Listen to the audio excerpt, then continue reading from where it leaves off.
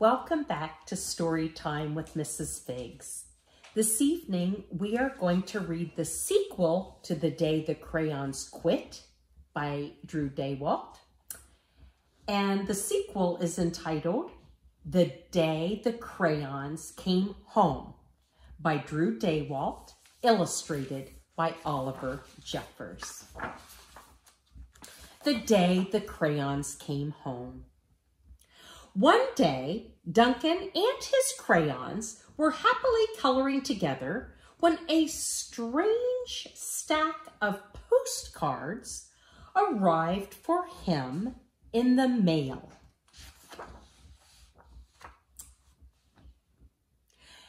Dear Duncan, not sure if you remember me. My name is Maroon Crayon. You only colored with me once to draw a scab, but whatever.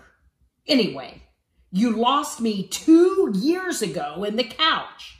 Then your dad sat on me and broke me in half.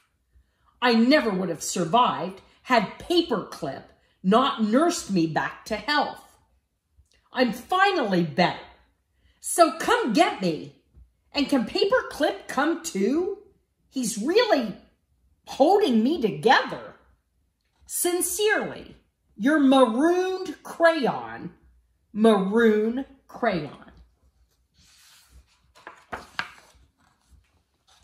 Dear Duncan, no one likes peas. No one even likes the color pea green. So I'm changing my name and running away to see the world. Sincerely, Esteban, the Magnificent, the crayon formerly known as Pea Green. Hi, Duncan. It's me, Neon Red Crayon. Remember that great vacation we had with your family? Remember how we laughed when we drew a picture of your dad's sunburn? Remember dropping me by the hotel pool when you left? Clearly you do not, because I'm still here. How could you miss me? Anyway, after 8 months waiting for you to come get me, I guess I'm walking back. Your left behind friend, Neon Red Crayon.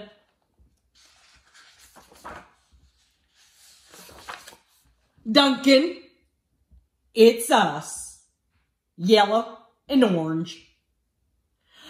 We know we used to argue over which one of us was the color of the sun. But guess what? Neither of us wants to be the color of the sun anymore.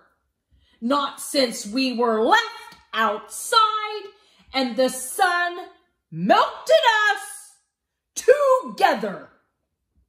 You know the real color of the sun? Hot! That's what. We're sorry for arguing. You can make green the color of the sun for all we care. Just bring us home. Your not so sunny friends, yellow and orange.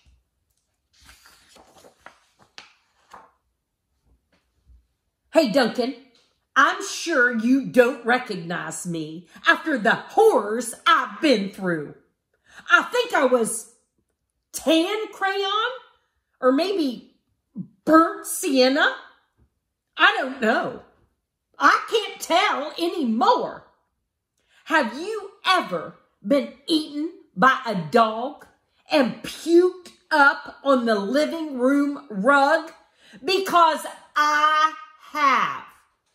I have been eaten by a dog and puked up on the living room rug, Duncan, and it's not pretty. It's not pretty at all. I'm more carpet fuzz than crayon now. Can you please bring me back your undigestible friend, tan, or possibly burnt sienna crayon?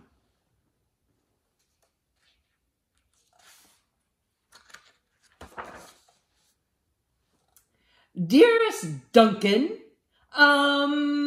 could you please open the front door? I still need to see the world. Sincerely, Esteban the Magnificent.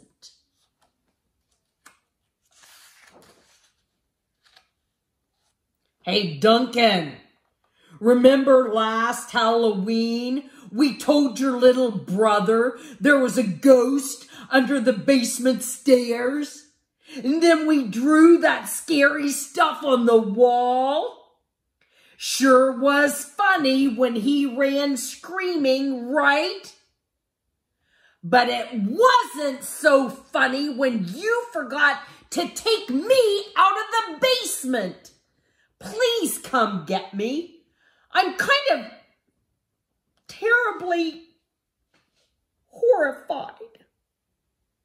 Your scared friend, glow-in-the-dark crayon. Dear Duncan, looks like I'm almost home. Been through China, Canada, and France, I think. Just crossing New Jersey by camel now. New Jersey has giant pyramids, right? See you soon. Neon red crayon. P.S. Next stop, the North Pole, I think.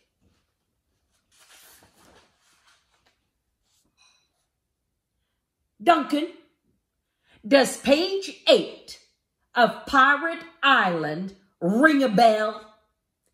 Kind of a big payday for Captain Greenbeard there, don't you think? And no bronze or silver in that pile, huh? I told you it'd make me blunt if you colored each coin individually. But would you listen? No. I also told you those stupid crayon sharpeners never work. Did you listen to that? Also, no. Now I can't color anything at all. Your pointless friend, Gold Crayon. Dear Duncan, I've seen the world. It's raining. I'm coming back. Esteban the Magnificent. Hi, Duncan. You're probably wondering why my head is stuck to your sock. A question I ask myself every day. Well, it's because last week you left me in your pocket and I ended up in the dryer. I landed on your sock and now he's stuck to my head. Can you please come get me? Also, why does everything you wear still smell even after it's washed? Your stinky, socky, stucky on head buddy.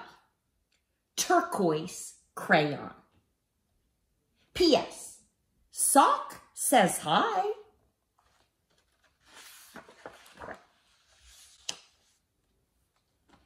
Dear Mr. Duncan, I know I'm not your crayon. I know I belong to your baby brother,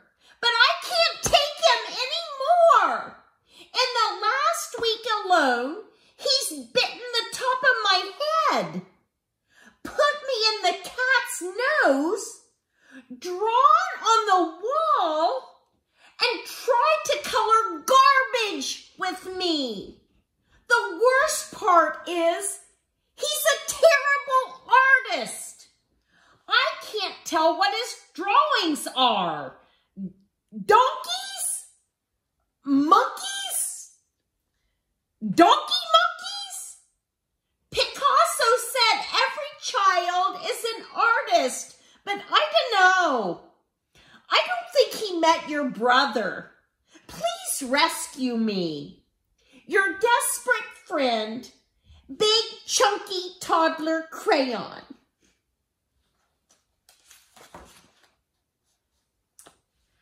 Duncan, greetings from Amazon rainforest. Making great time. I think I'm almost home. Neon red crayon.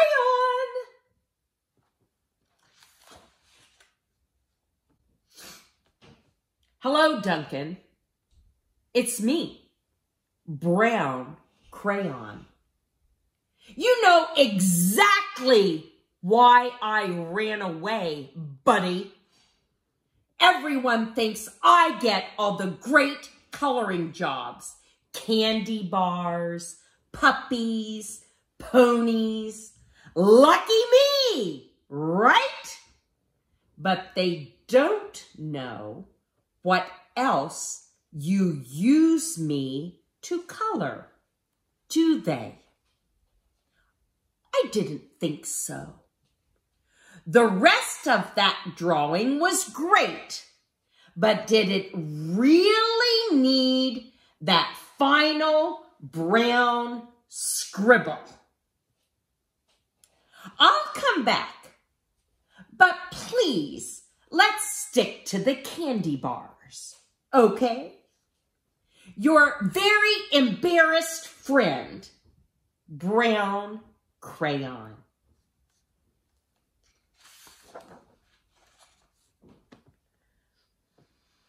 Duncan was sad to learn of all the crayons he'd lost, forgotten, broken, or neglected over the years. So he ran around gathering them up. But Duncan's crayons were all so damaged and differently shaped than they used to be that they no longer fit in the crayon box. So Duncan had an idea.